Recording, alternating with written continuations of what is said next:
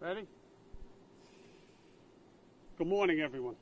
I'm here with Mr. Mayor, First Deputy Commissioner Ben Tucker, Terry Monahan, Pat Lynch, Rodney Harrison, Fausto Picciotto, many members of the executive staff. Mr. McLeod, the CEO, thank you, sir, for being here with us. Dr. Marcus Little, the head of the ER department at Kings County Medical Center. First, the mayor is going to make some remarks, and then I'll give you the preliminary, and it is extremely preliminary information about tonight's incident. Thank you. Thank you, Commissioner. We're gathered on a very tough night, and the Commissioner and I went to see two of our officers, saw their families, saw the family of a third officer. Three of our officers wounded this evening. The Commissioner will go into the details, but thank God all of our officers will recover. A number of other officers came to their aid. It's another example of what it means every day, the men and women of the NYPD, to protect all of us, to protect our communities no matter what is happening, the bravery that they show constantly. And thank God in this very, very challenging situation, and the Commissioner will let you hear just how difficult it was. Thank God our officers came through safely. I want to thank everyone at Kings County Hospital for taking care of our officers. And everyone, look, this is a moment in our history. We got to support each other. No matter what else is happening around us, we got to be there for each other. Our officers protect us. We have to respect, support, protect them. We got to find a way to move forward. No matter how much is thrown at us, the coronavirus and everything else, we have to find a way to come together and move forward. But tonight is a story of bravery, courage, and thank God, the story ends with a day soon when our officers will leave this hospital and go home to their families. Thank you, Commissioner. So again, I'm going to tell everyone that this is extremely preliminary information that I'm providing, but this is the best that we know at this point in time. Earlier today, in the Bronx, different hospital, Lincoln Hospital on 149th Street, I went to visit a sergeant from the 44th Precinct that earlier this week, you've seen the video, was run over in a cowardly attack. Still in critical care in an intensive care unit, but recovering slowly. When I was finished from Lincoln Hospital, I called the lieutenant. Several days ago, you've seen that video as well. Unprovoked attack by a coward, struck from behind in an attempt to bash his skull in. In that instance, too, our cops were arresting looters and other violent demonstrators in the middle of a Manhattan street. It's been a long month for all of us. And now this morning, we're at Kings County Hospital. I'll tell you again, the information is preliminary, subject to change, but one thing is certain. The courageous men and women of this police department that put a gun belt on every day and hit the streets to protect New Yorkers. Tonight, two of those officers were assigned in the 70th Precinct to an anti-looting post to stop people from breaking into stores. It was a post at the intersection of Church and Flatbush Avenue, when at approximately 1:45 without warning, video surveillance shows a male walk up to the officers casually, take out a knife, and stab one of the officers in the neck.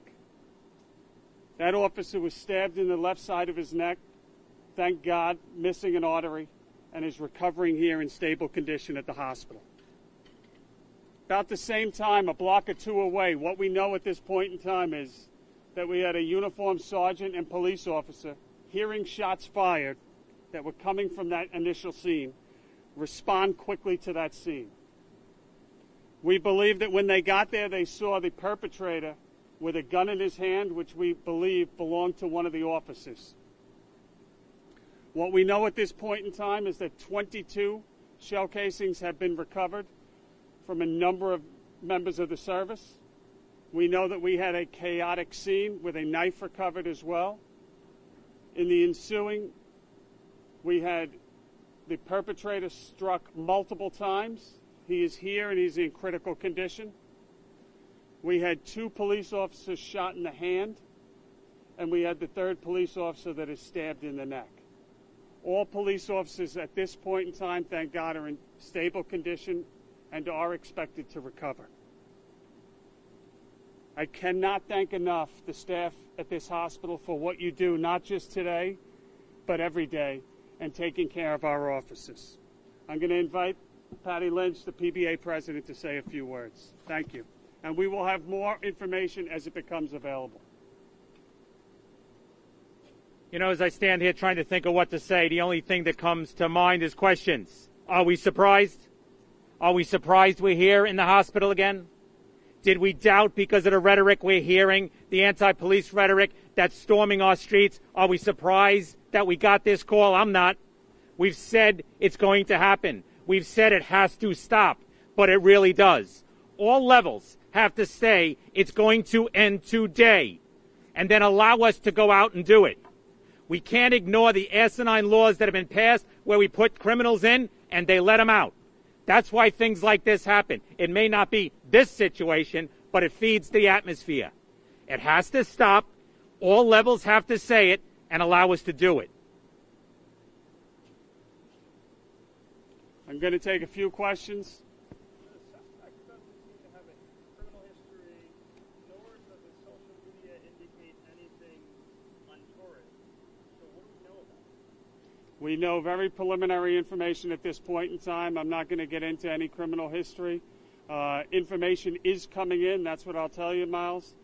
Information is coming in, and we are actively investigating it, and we are working with the local prosecutor as well as the federal prosecutor, and we will go wherever that information leads us. What we know at this point in time is that it appears to be a completely cowardly, despicable, unprovoked attack on a defenseless police officer, and thank God we're not planning a funeral right now.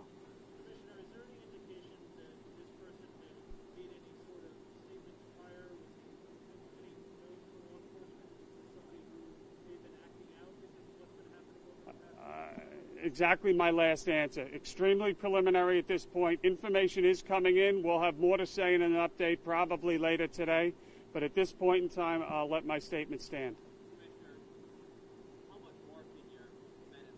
The men and women of this police department should not have to withstand any more, not one more attack. And it's going to take all leaders, elected officials, clergy, as I said many times, community leaders, grassroots people that live and work in these communities. I think we are all fed up with what we're seeing in many levels. This violence has to stop, and people have to speak, and words matter. And I shouldn't be at a hospital having the same discussion again. Commissioner, there's videos and eyewitness accounts about protesters out in Brooklyn and Manhattan who were assaulted by police. I'm not getting into that now. It's wrong time, wrong place. You want to comment because it did happen? Stay on this topic. Any last questions?